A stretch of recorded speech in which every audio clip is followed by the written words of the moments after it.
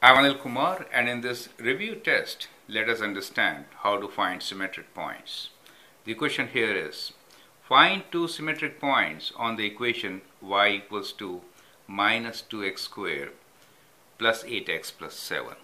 So we are given the equation y equals to minus 2x squared plus 8x plus 7. When we say symmetric points, what does it mean? Well, in this case, the parabola is opening downwards. So let me sketch a similar parabola. Symmetric really means that every parabola will have axes, right? So when we want to find symmetric points, we are looking for 2 points which are kind of mirror image like this. So that is a set of symmetric points. This is what we need to find.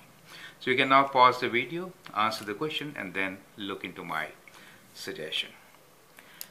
The easiest way to find symmetric point is to do partial factoring. So let me write down big and bold.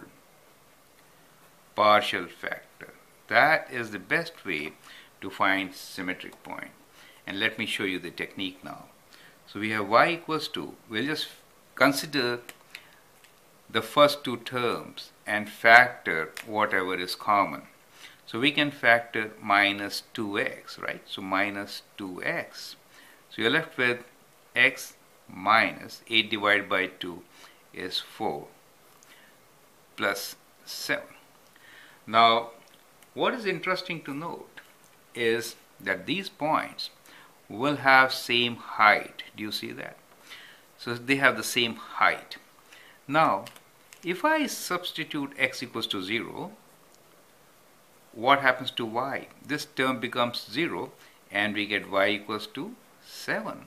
Do you see that? And that we also say is y-intercept, right? Also, when can you get 7 from this equation? How about x equals to 4? That is the key. If I substitute x equals to 4, the second factor is 0. Even then, y equals to 7. Do you see that? And therefore, we got our answer.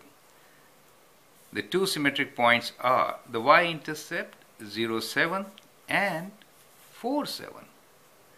So partial factoring helps to do this question in the best way. I hope that helps. Thank you and all the best.